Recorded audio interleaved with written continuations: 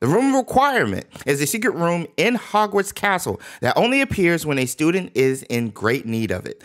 In Hogwarts Legacy, what secret details will we find in the room of requirement, and how will we use it? Yo, this is your boy James over at XpectoGO, bringing you guys the latest and greatest in Hogwarts Legacy content. In the Hogwarts Legacy gameplay trailer, we're introduced to the room of requirement as it is being formed. To the right, we see our first secret detail, the entrance to the room itself, which based on canon should be on the 7th floor in the left corridor of the Hogwarts Castle, only revealed and opened after walking past it 3 times while thinking about what one needs before entering the secret room. I think this would be an amazing cutscene, by the way. Also in the scene are 2 other characters, a professor who welcomes us. Welcome to the Room of Requirement. Who's actually the same professor who placed the sorting hat on our character earlier. No official name has been revealed, but names like Eupraxia Mole, who was the headmistress of Hogwarts around this time, have been thrown out there. The second character is a house elf named Deke, who I cannot wait to meet.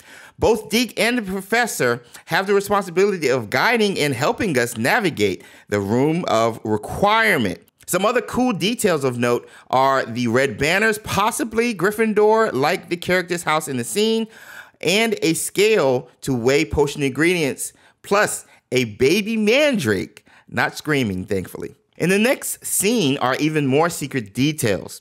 2 windows or rooms located just up the stairs, hidden behind the branches to the left and right of the menagerie, both having the same light source, possibly looking out to what the menagerie leads to, or separate rooms entirely, with the left having a human-like figure in front, possibly knight's armor or another witch or wizard.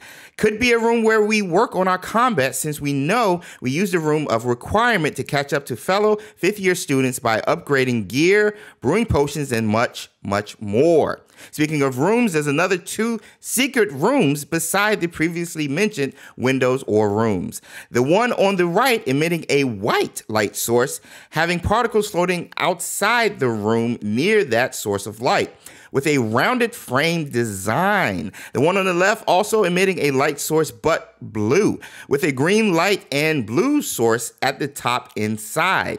Both rooms possibly having different ecosystems for various beasts, like Newt Scamander's suitcase in the Fantastic Beasts movies, and like Hogwarts Mystery.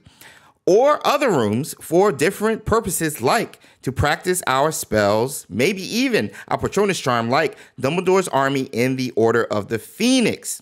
In the middle is the clock, the same design as the one outside of Hogwarts, and front and center is the vivarium, having the same design as the greenhouses seen and used in another Harry Potter title from Portkey Games, Harry Potter Wizards Unite. Some other notable secret details seen in the room of requirement are the flying book, a Niffler statue, the floating candles in the top right, to the confirmed Gryffindor banners underneath, flanking a desk.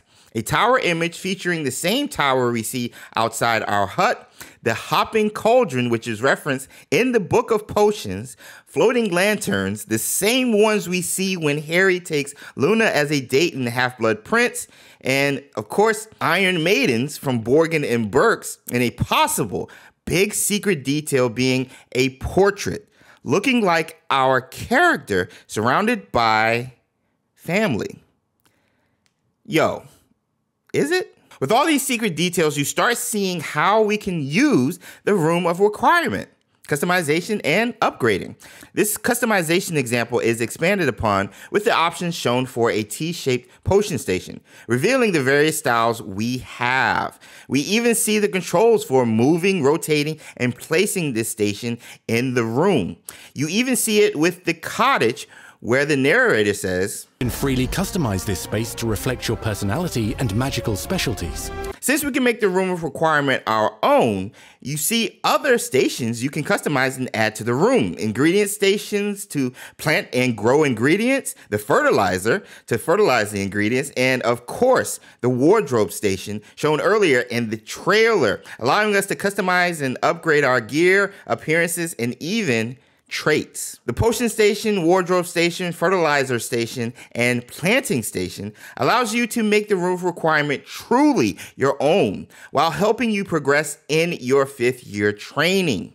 Now, there's limits on this ability to customize stations based on the amount of currency and budget. Currency, which is moonstone in the room of requirement, allows us to grind in-game without the need of microtransactions. Another limiter will be your budget. That's based on your room of requirement mission progress, which could be rescuing certain animals to be placed in the menagerie, finding specific and rare ingredients for potions, and even collecting a number of materials to upgrade your gear. You can even improve your room of requirement abilities using your talent points on your talent tree.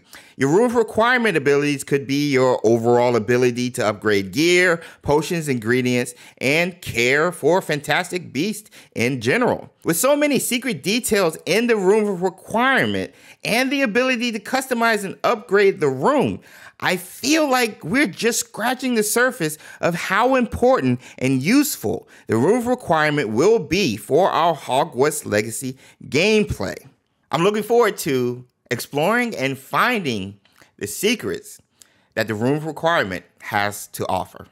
But yo, that is going to be it. That is going to be it in regards to the secrets of the room of requirement in Hogwarts Legacy. What do you guys think? What did I miss? What are some of the things you are looking forward to when using the room of requirement during your gameplay? Comment below, let me know.